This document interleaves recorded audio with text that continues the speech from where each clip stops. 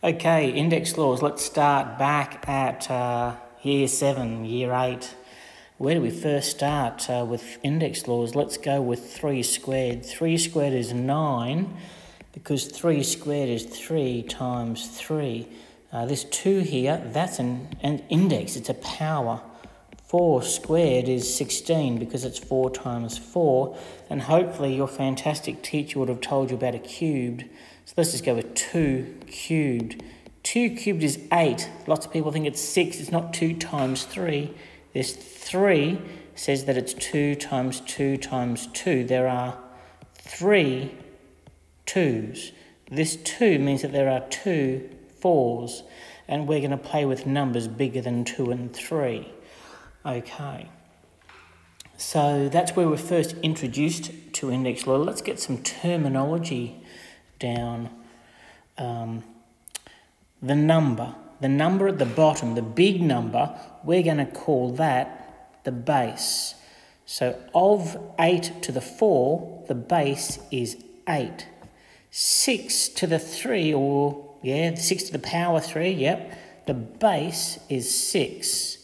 Base, it's the big number on the bottom. There's 2 or even 3 words that we can talk about this little number to the top. That's called a power or an index, or if we've got lots of them, they're called indices. So here, let me get a red pen.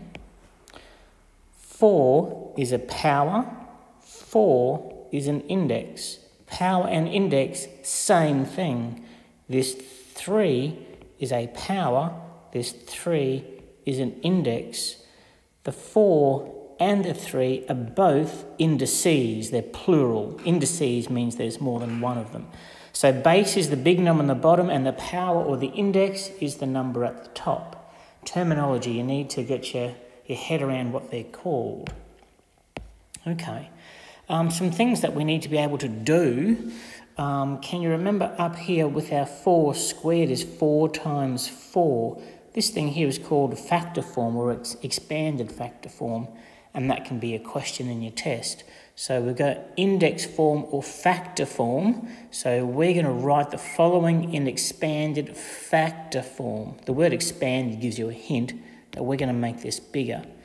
8 to the power 4, there are 4 8s all multiplied together. This 4 tells me that there are 4 of the 8s multiplied together. We don't need to get an answer.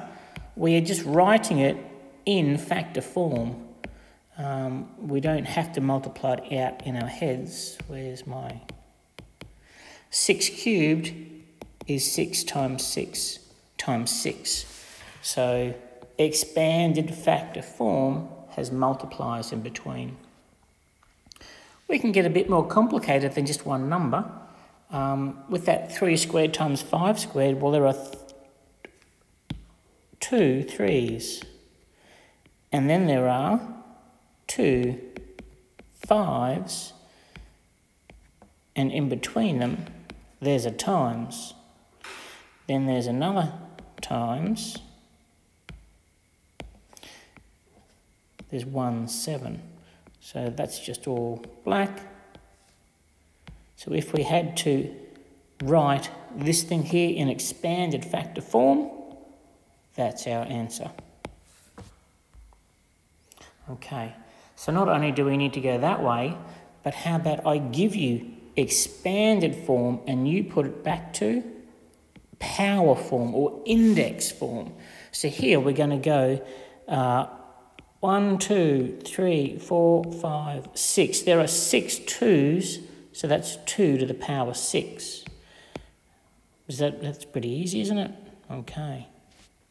It's not just numbers, but we've got letters as well. There's 1, 2, 3, 4, 5 x's, so that's x to the 5. There are 5 x's. You're just counting how many there are, and that's your power. We can also mix them up. So here, we can say that can't fit it over there, so I'll put it down here. 6 times 2. How many 2's are there? There are 2 2's, so it's 2 squared. and times 4. How many 4s are there? There are 4 4s.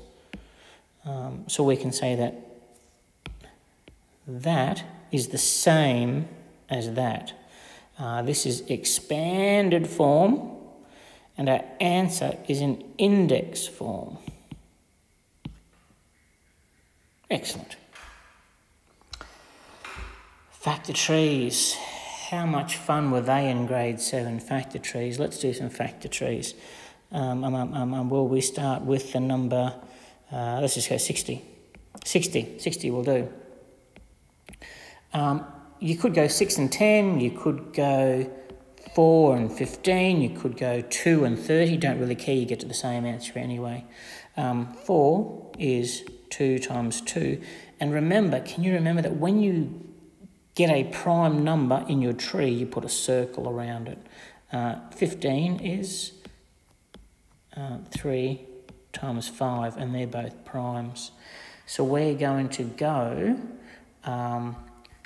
60 is 2 times 2 times 3 times 5.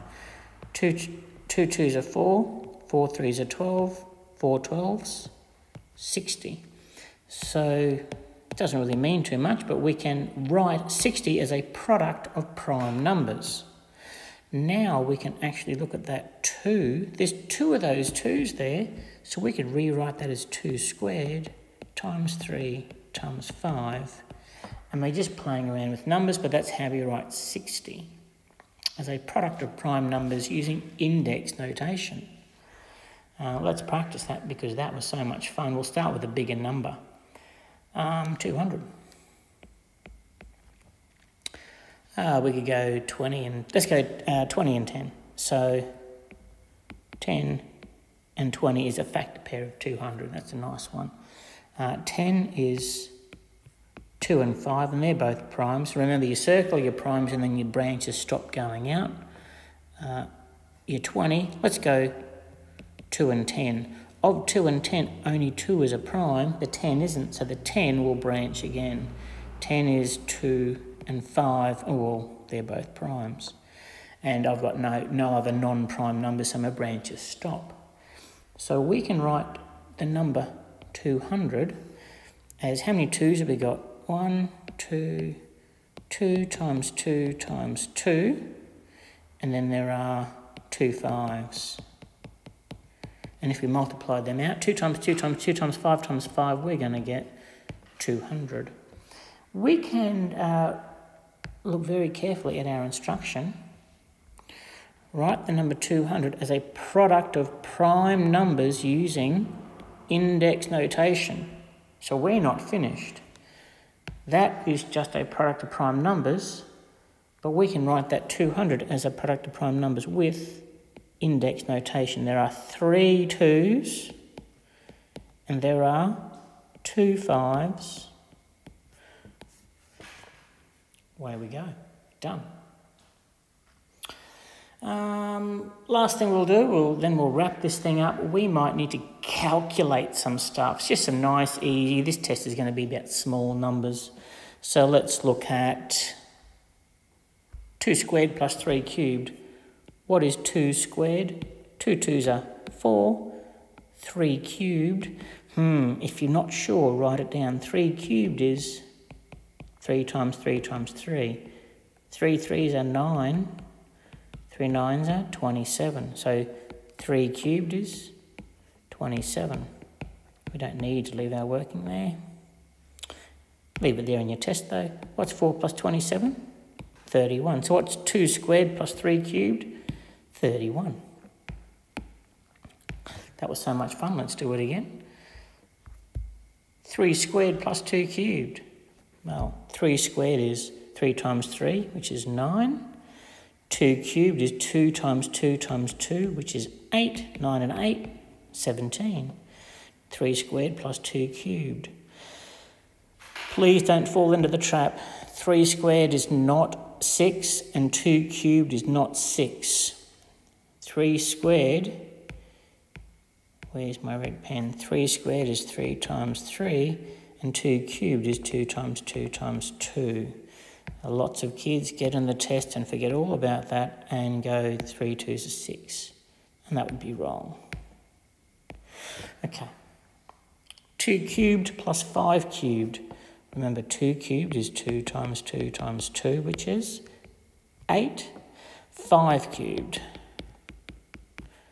5 5s are 25, and 25 times 5 is 125. You're going to get to know 5 cubed and 5 to the 4 through your textbook work, I'm sure. You'll just remember it because you do it so much. And what's 8 plus 125? 133. So that's some calculate. Pretty easy stuff without a calculator. And that's it. Go do some practice.